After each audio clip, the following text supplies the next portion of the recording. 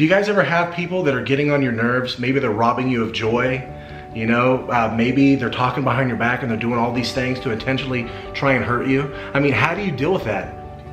I kind of thought all people liked me. Well, you guys, guess what? We're gonna be talking about that right now.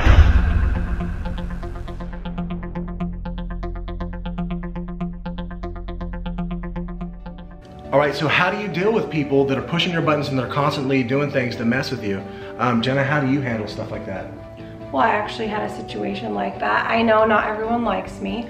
And it was hurtful. And so I began praying. Well, at first I was angry. I'm gonna not lie.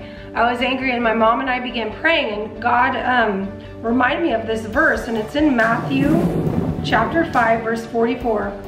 It says, "But I say to you, love your enemies and pray for those who persecute you."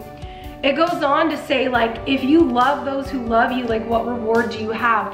Loving those who are unlovable, or loving those who persecute you or say they don't like you, that's powerful. That's what Jesus did, and we're to model him.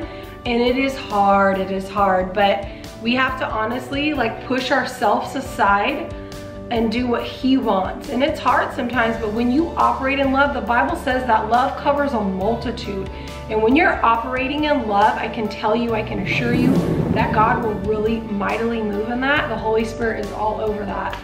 And there's like two main things that really happen when you begin to pray for people, if they're your enemies or whoever it is. When you pray for people, it actually gets God to start moving on their behalf. Like, if you want other people to change, it starts with prayer. We need to pray for those people that are coming against us. But also the second thing that begins to happen as we start to pray for other people is we begin to change. And you know, honestly, that's what's gonna separate you. Everyone can say, I believe in God, or I'm a Christian, but really what's gonna separate you is the Bible says they're gonna know you by your love. They're gonna know you by your fruits.